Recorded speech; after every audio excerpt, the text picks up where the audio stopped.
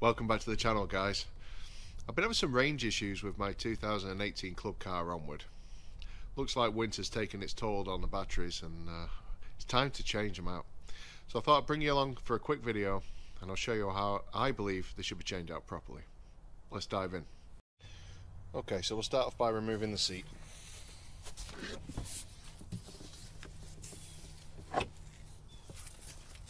So as always, we're playing with the battery, so we're going to put the controller into tow mode. And then we'll start by removing the battery hold downs. We're going to use a 5/8 inch socket.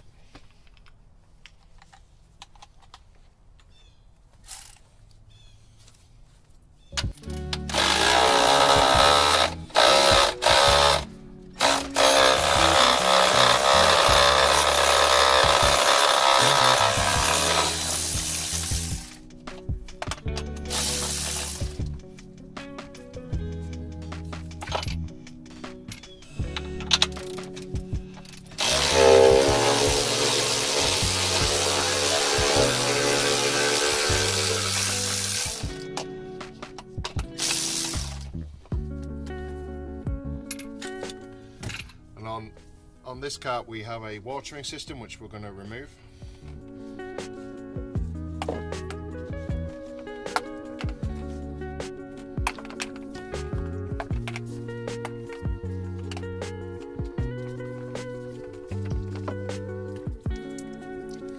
Now, a couple of things.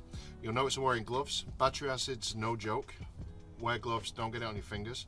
Secondly is, I'm on the grass. I parked on the grass. There's going to be residual acid all over this battery tray, and that's something that we're going to clean up once we've removed the batteries. You may want to wear appropriate eye protection. Okay, next we're going to use a 1/2 inch socket, and we're going to remove the battery cables.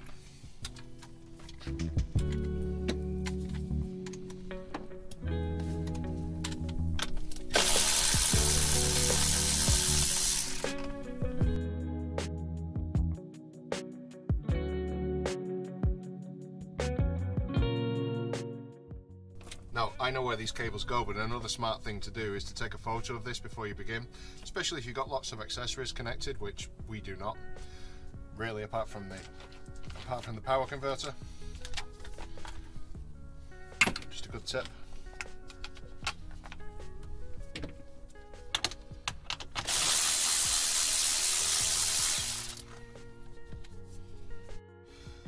Okay, you can remove these by hand, but I prefer to use one of these, and you can find these Amazon, eBay, or any reputable golf cart store. Makes light work of removing the batteries, or just moving them around in general.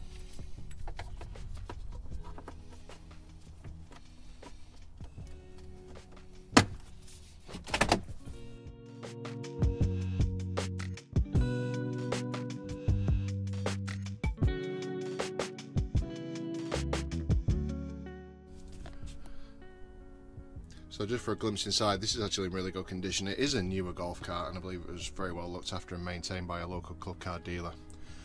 In any case, we're going to sprinkle some baking soda on here, which should help to neutralize the acid, and then we'll give it a wash out with some all-purpose cleaner. So as I said, this is a early 2018 golf cart. I don't know if you can hear that.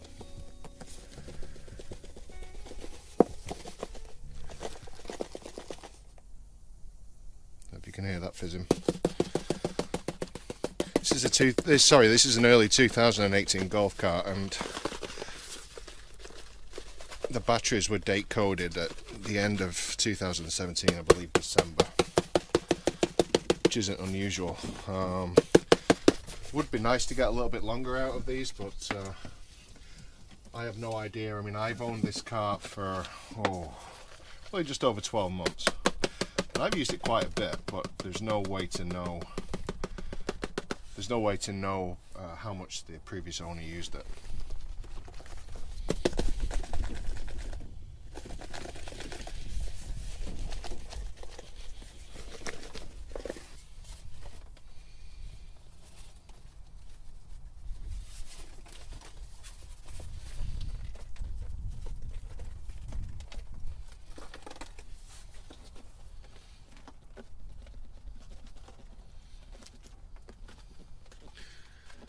So we'll just leave that for a few minutes now and let it neutralise. Meanwhile, I'll go and get the all-purpose cleaner and fire up the garden hose.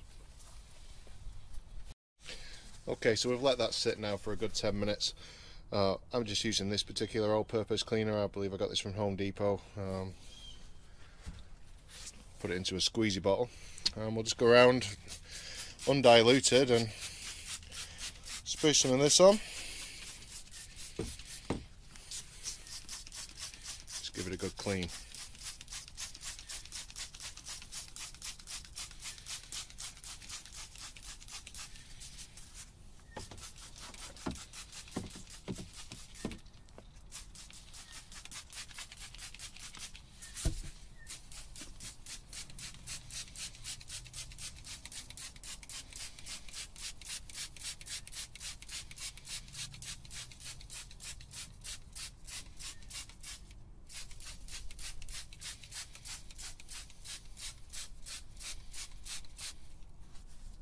So on this cart I do have a 30 amp DC converter. I've installed a fuse box for my accessories, and I do have a remote control unit for putting the underlights and the overlights on remotely, which is quite a nice feature.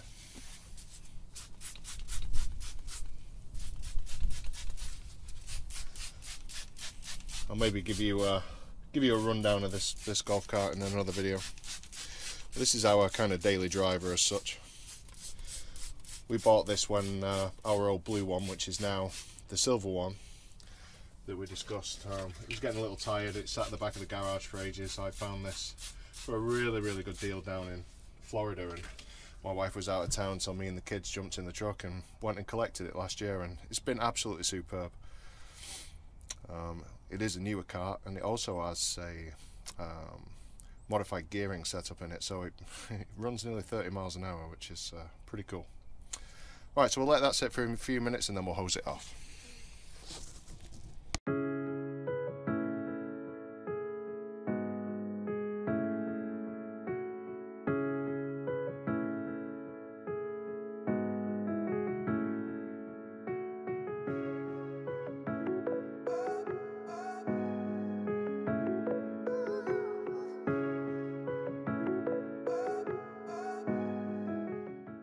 Okay, and then we'll dry this off somewhat with some compressed air.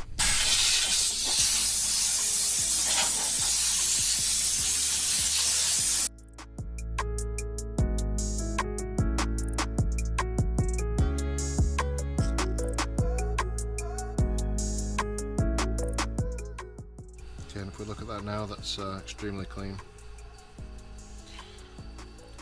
Right, cool, let's grab the new batteries.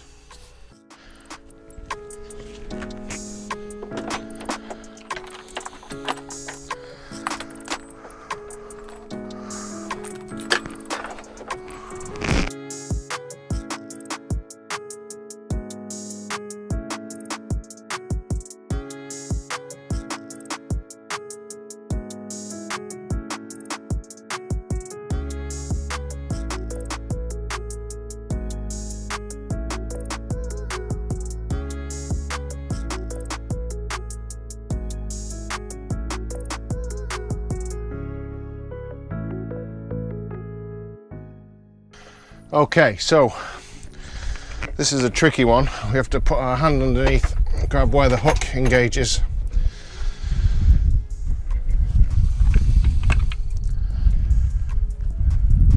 And then install the nut.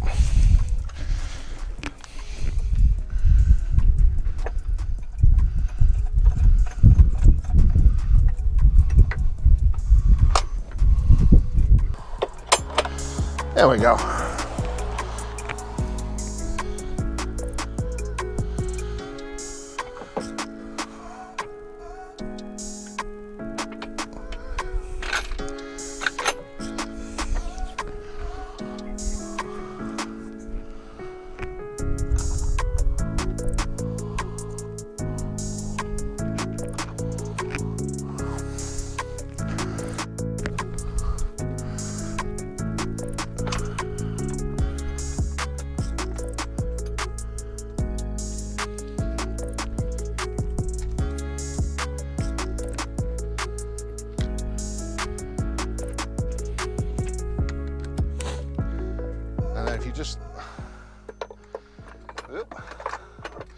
just lift up on this, go the right way.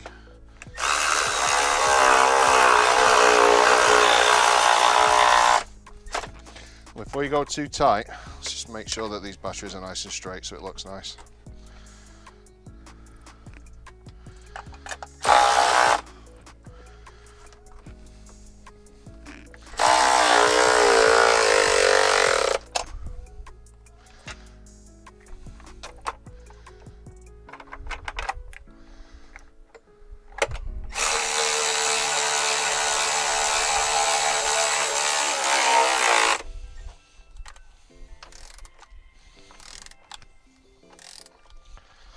Okay, right, let's clean up the battery cables. Right, no, this isn't always necessary. I just get a roll lock disc on a die grinder and just clean these up. Just makes for a better connection.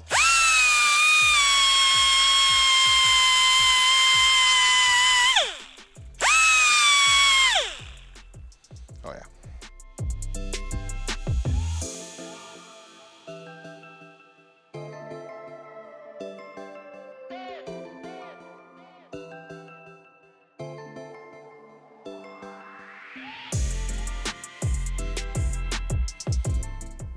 Now the more astute of you may notice that there's no heat shrink on these, and that's because it's an open-ended terminal. If it was closed, yeah, I would suggest heat shrinking those. These came on the cart, they work they work perfectly well, so I'm going to keep them like this.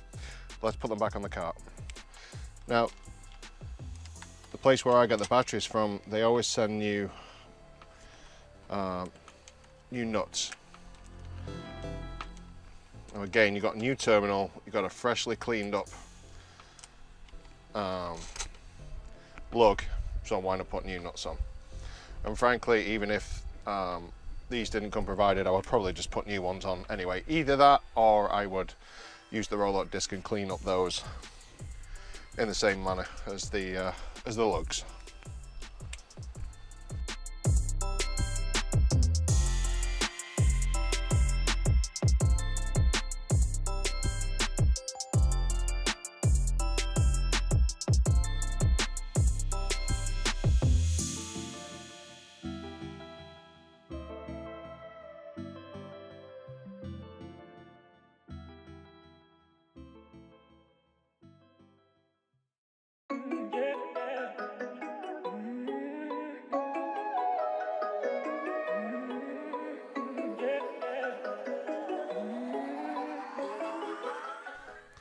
Don't go too crazy on these terminals. Terminals are lead at the end of the day coming out of the battery, and you don't want to damage them.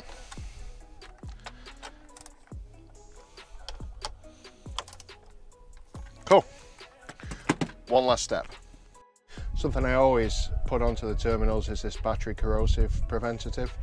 You can get it in spray form or in the brush. I prefer the brush because the spray seems to go everywhere. It's quite thick and gloopy. And this will stop any corrosion from building up on the terminals, mainly due to the acid off-gassing when it's under charge. Any of you who have a vehicle or a golf cart for that matter will probably noticed at some point in your lives like the cheesy build up all over the terminals of your battery. And that often happens when the seal between this kind of a stud or electrode here fails, and during the charge cycle, either via your alternator or in this case via charger, during the charge cycle the acid vapor or vapor as such comes out of there and starts to corrode the metals, and obviously we've got two dissimilar metals here as well, so there's a certain amount of galvanic corrosion with there being lead in the terminal and steel for the actual lug. I've been installing this for years on my vehicles and or similar products, and just turns out great, to be honest, so highly recommend it.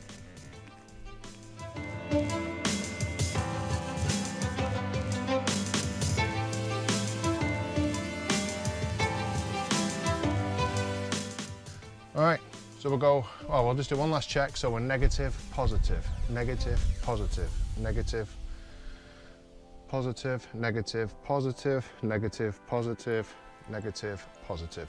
So we're all connected in series correctly, 48 volts. Let's throw the seat back on, back into run. No bangs, that's always good.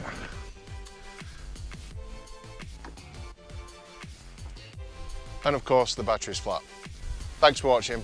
Catch you next time. Oh, please like and subscribe, it helps me out. And also you'll get notified when I upload a new video. I'm trying to get better. We've got the microphone now. Hopefully the the audio is a little bit better this time. Anyway, stay safe. Catch you next time. Cheers.